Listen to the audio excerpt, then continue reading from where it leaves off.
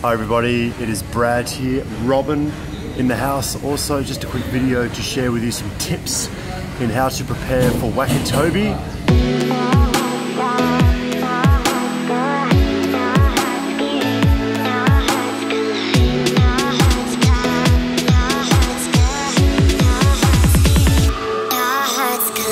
We just spent the last 7 days in an amazing paradise here in Indonesia. We're in Seminyak right now.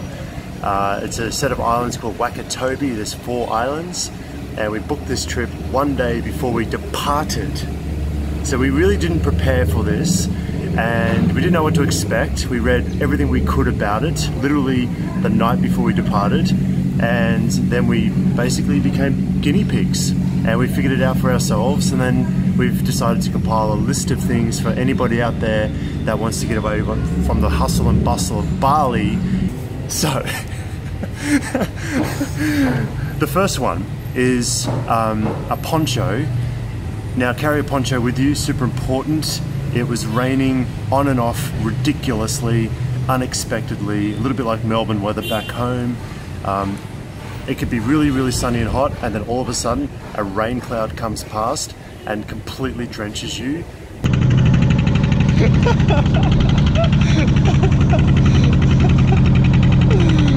That's Robin.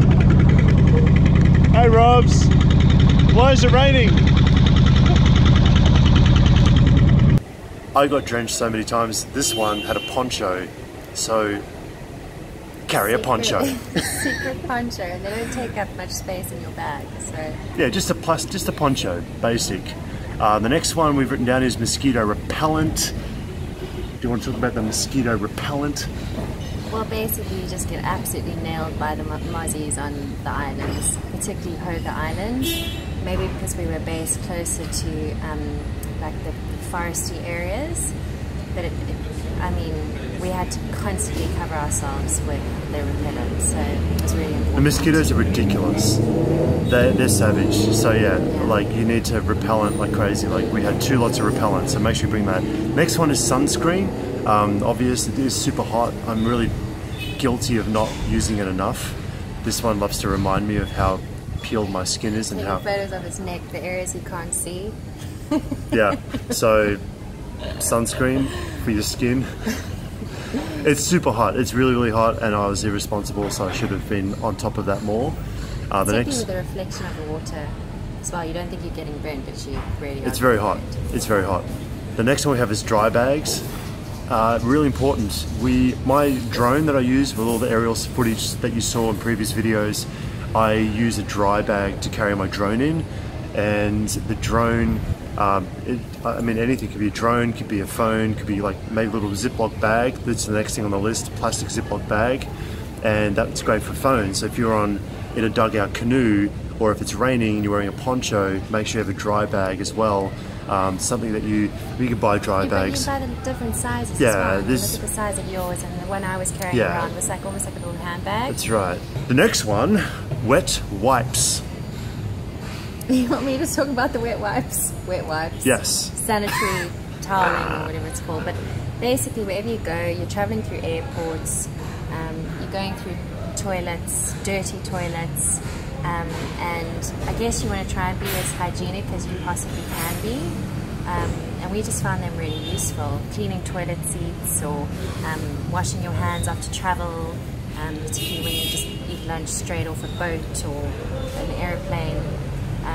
So they're just very useful. A lot of places, like you're in the village, that don't have soap or anything. You have to wash your hands or something, and wet wipes. Even in the BYO village, we didn't really get the opportunity to shower. You can just, give yourself a bit of a wipe down with you, including tissues. Yeah, next one. Because a lot of the time you'll go to public toilets and they won't have tissues. And particularly when you don't know when gastro might visit you. That's right. You want to be prepared for that, and you most likely will get that. I mean, on the island, there was a bug going around, wasn't there? Yep, 30 people. 30 people in the place next to where we were staying had got some sort of bug, and they all had gastro. All of them. 30. That's a lot of people. So anyway, Tissues, like just little tiny hand tissues, like little ones you buy, were fantastic, and we carried them everywhere with us. I mean, don't expect that these places have luxury. They have no Western luxuries, no toilet paper on a roll, nothing like that. No sanitary considerations. You just have to bring all that yourself. So wet wipes, tissues, plastic bags. I mean, I put this one down. All your wet clothes, so they don't get mixed in with your dry clothes. I just had some plastic bags, just so it just keeps helps to keep things separated. Yeah, that's what I use, plastic bags. Next one is power bank and charging block with a USB connection. So, I mean, look, there's no electricity on these islands except they run a generator, which is usually for like a few hours of the day. So like, you know, from 6 o'clock till 10:30 p.m. So 6 p.m. till 10:30 p.m. They'll run a generator at Poker Island, which is where we stayed. And outside those hours, you're probably doing activities anyway, so you probably don't even need a power bank, but I use mine. So I highly recommend it. I've got a 10,000, it's in my bag somewhere, I've got a 10,000 milliamp hour power bank. You can bring it through the airport, carry on, it's fine. Basic first aid kit. Yeah, so we've got here bite cream, cotton wool, disinfectant. I got injured, this one got injured, like just small injury, like scrapes, scratches. I got like, yeah, we got so bitten. We got bitten by stuff. Nothing crazy, just the skin. Oh yeah, I got bitten by something and my arm swelled. Yeah, up. so this one's arm just blew out. One guy had a piece of wood pierce his foot. Did you hear about that? Yeah, like a piece of... cleaning it up, actually. Like, yeah, a piece of wood just pierced this guy's foot, one out in through one end, out the other.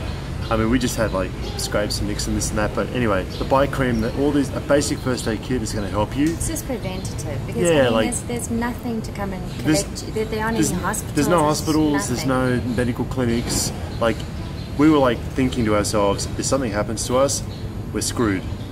We're screwed. Yeah, we're screwed. Much. Bring your own mask. Oh. This is mandatory. If you're going to Wakatobi, you're either going to be snorkeling or scuba diving or both. The ones they supply, usually most diving resorts, you know, they have masks you can hire. They're never good quality, but the ones we found, it was ridiculous. Like they were shocking. So you need to bring your own mask. Invest in a good mask for snorkeling and scuba diving. It's going to save you a lot of frustration. I brought my own mask, this one didn't, and I wish I had. Yeah, just kicking yourself. I'm gonna invest in one. That's right. You got to do the same thing. Next one is Sarong and Scarf, and this is for the women watching this.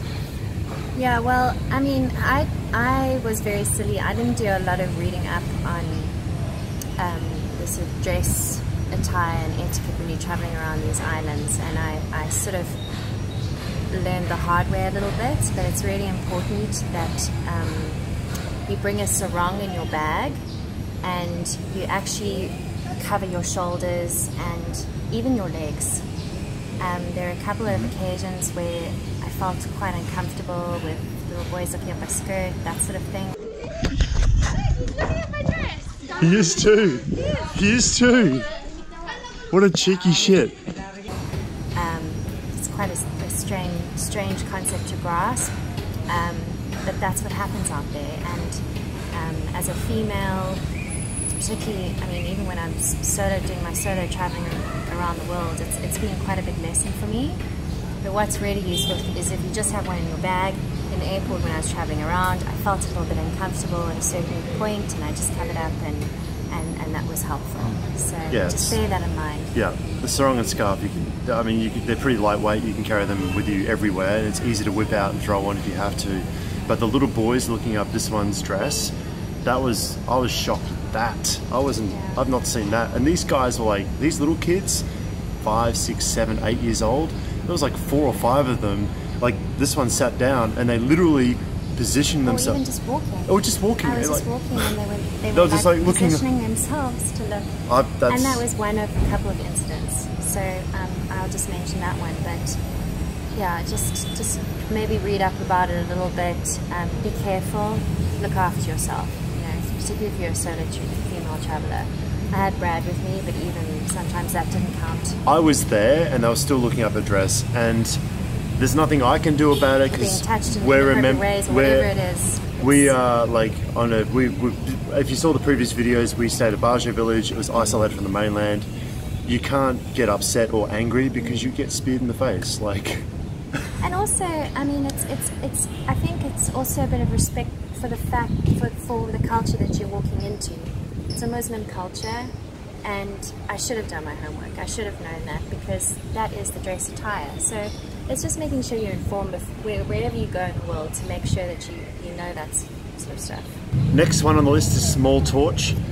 This is important because they run generators after hours, as I mentioned before, but yeah, sometimes the generator cuts out. Sometimes you walk in parts of the village where there's no light, there's no street lighting, nothing like that. So if you have a small torch, I actually had a keyring torch, literally just fits on my keyring. You can buy small ones like for $5, $2, LED, that's all I used. Super basic, not complicated. You can buy them off eBay for like $1. But yeah, you should really bring a torch. Must bring a small torch. It's something to include. Body wash and hand wash. Yeah, I mean, you're going to have to buy that because a lot of these places don't provide that. You need some, it's the same as the wipes, but you need some sort of hand sanitizer or it's just hygiene reasons. As you're moving around, you have something to clean yourself with, and that's not provided. She carries everything. I try to. I try to be prepared. I'm so bad, I carry nothing. No body wash. This is all my body wash. No body wash. They're pretty bad. Anyway, last one is bring a lot of cash. There are no ATM machines. We should have put this one at the very beginning. It's super important. Yeah, number one. We had no idea actually how much money we should have brought because there wasn't much information about Wakatobi. So we just kind of like went with, how much did we have? 9 million? Yeah. 8 points. So we had 4. It was about 8.5. So we had about 850, 900 Australian dollars between us for 7 days. That wasn't enough. To be honest with you, we actually only covered half of Wakatobi because A, we didn't have enough money to go all the way down to Tamia and Poncho, which is the last 2 islands in the chain. And secondly, we didn't have enough time because it's so slow to get between the islands. Everything's slow and nothing runs on time. So keep that in mind, bring a lot of cash. So maybe double that. Okay, so we're just thinking. Yeah, maybe double that, and it might be enough to do diving and. Particularly with the diving, so diving will add up. Yeah, if you're diving, you need to bring more. Definitely. That's it. If you have any questions, let us know, let me know, and we'll be happy to answer them for you. If you haven't seen any of the previous videos, go and check them out. We cover Wakatobi, we cover a couple of islands, we stay in the BYO village, we take you in, we show you the accommodation. Alright guys, ciao!